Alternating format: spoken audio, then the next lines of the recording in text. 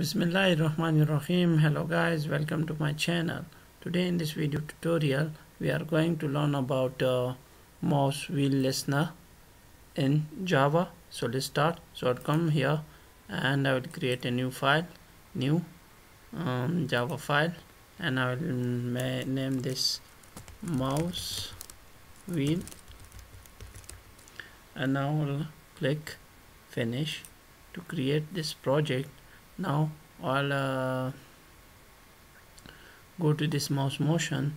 I'll copy this from here up to here, Control C this, and now I'll come to this mouse wheel and Control V this code here. If you do not know about this code, go to our previous tutorial, and now I'll go to top and change this mouse motion to mouse wheel, Control space, enter, and I'll put parenthesis. Now we have created our mouse wheel. So now I'll create the object of our mouse wheel. So mouse wheel, Control space, wheel equals new mouse wheel, and now I'll put this. Now I'll remove this MouseMotionListener from here, and now if I run this file, so it will show us a JFrame with a JLabel and JText area. Now I'll close this. Now we will implement here implements mouse, Control space, listener. Now it will ask me to implement all abstract methods, so I'll implement all abstract methods. Now mouse wheel moved.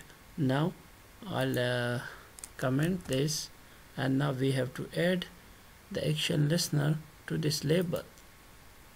So now when I move the mouse wheel on this label, so it will show it in the JText area. So label dot set dot add mouse wheel listener, and it will take this.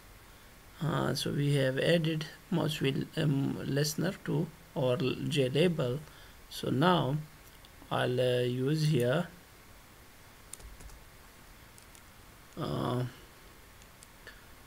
as area dot set text. This is our JText area, which is this one, and we have declared it here.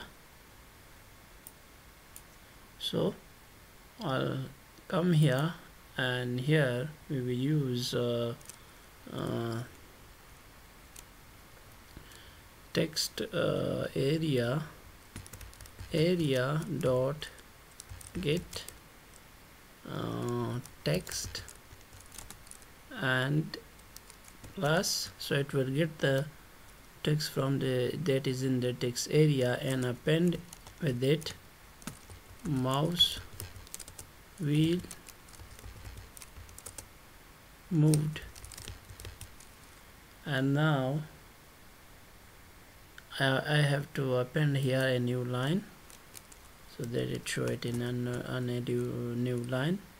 So I'll use plus sign here and backslash n, and now we are good to go.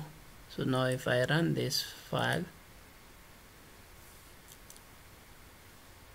so now the file is running, and now if I come here to this label, and if I move the mouse wheel, now you can see mouse wheel moved. So this was MouseMotionListener. So I think that's all for today. I hope you like the video. If you like the video, please like, subscribe and comment. Thank you.